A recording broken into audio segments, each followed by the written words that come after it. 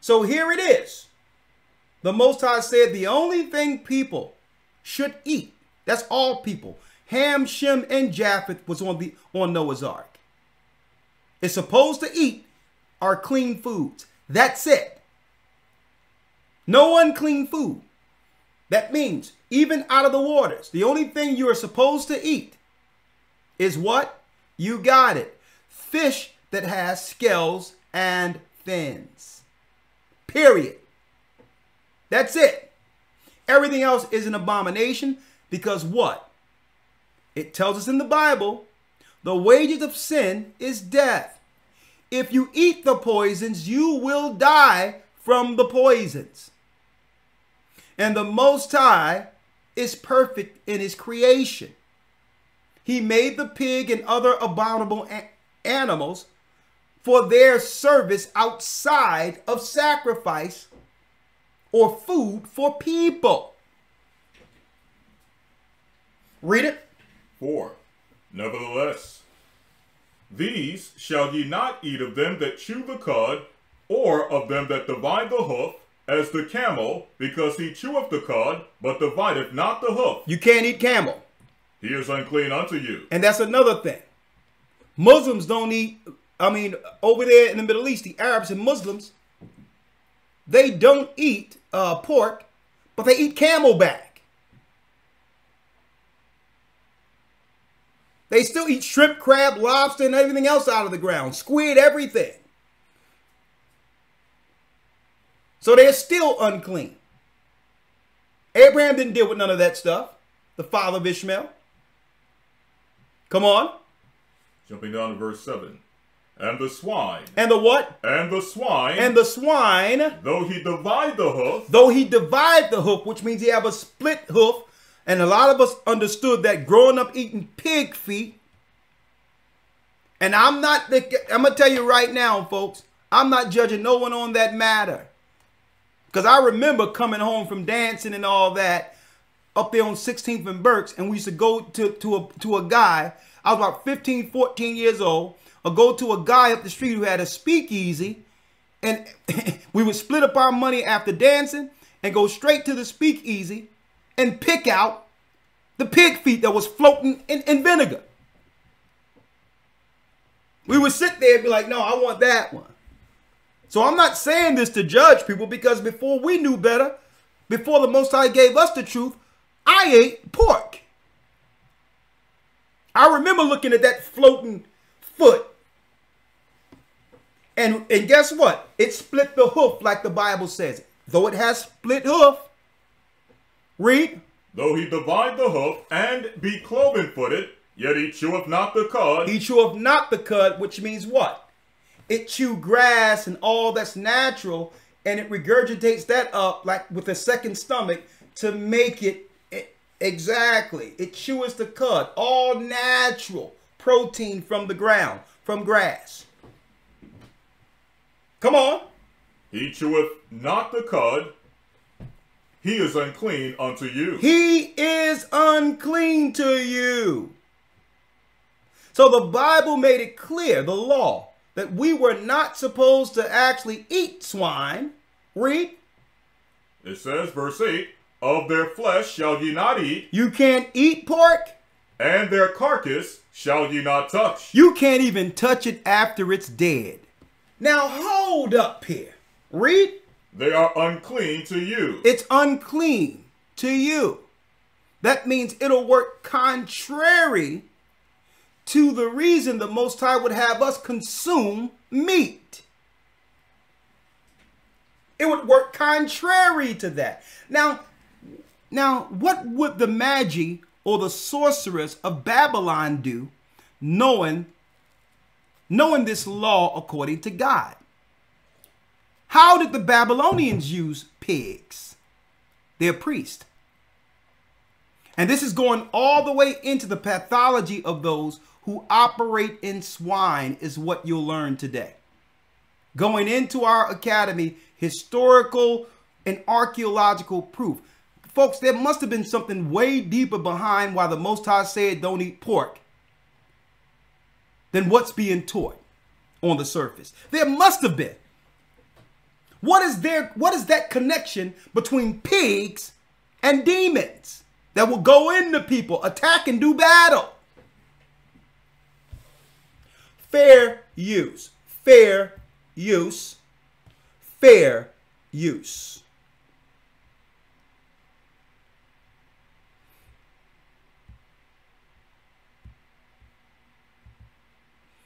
Fair use.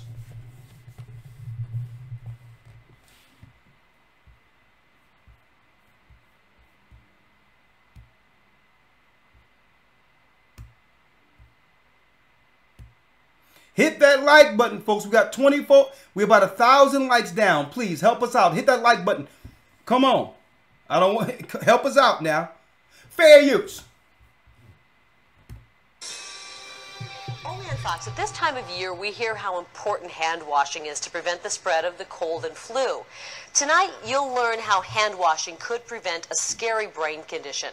A Valley mother of 4 is told that she has a brain tumor, but when doctors go in to remove it, they find something else, something living inside her brain. Rosemary Alvarez savors every minute with her kids. That was a good throw. Playing ball and laughing. For this mom, each day with them is a gift after coming too close to death last August. I thought I had the flu.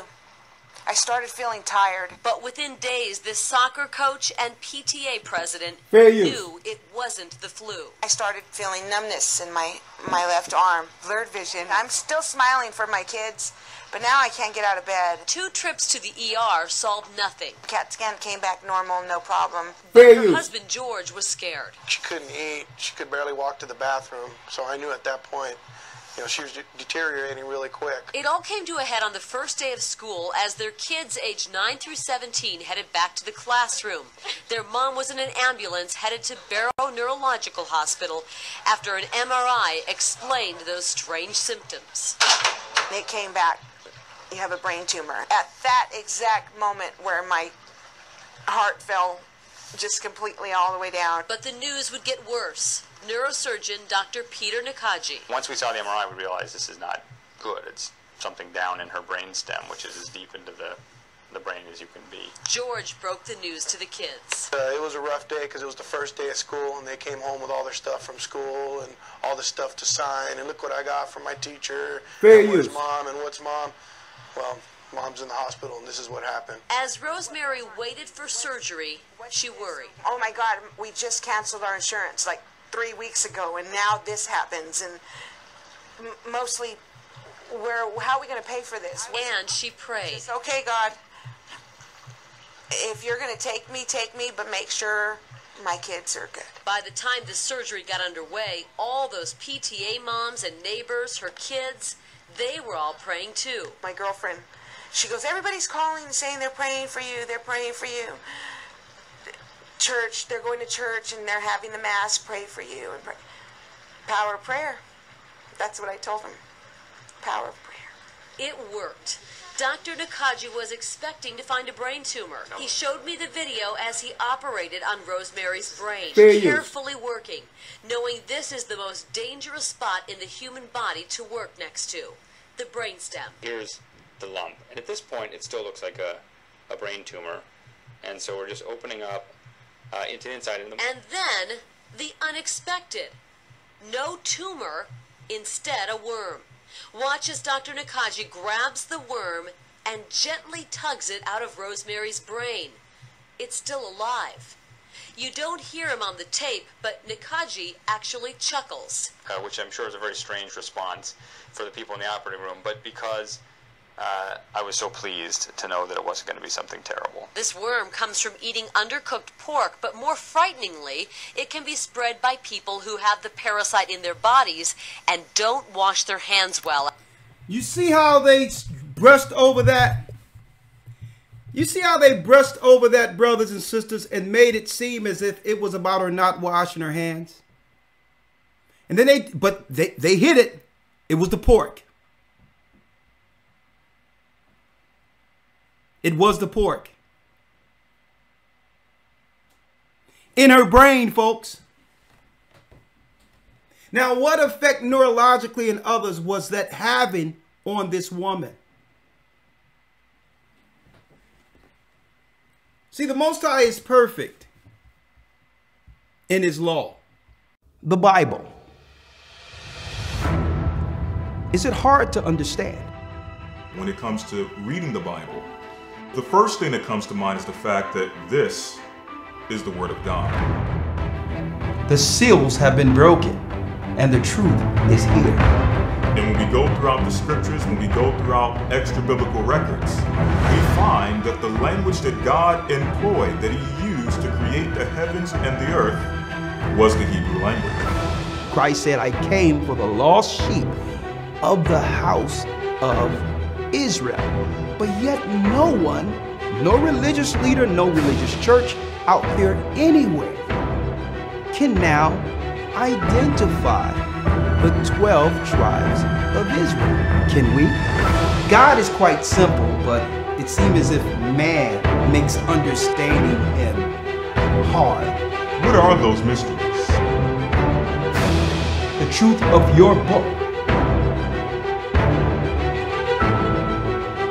and the truth will make you free. The Hebrew and Bible Academy, you're invited.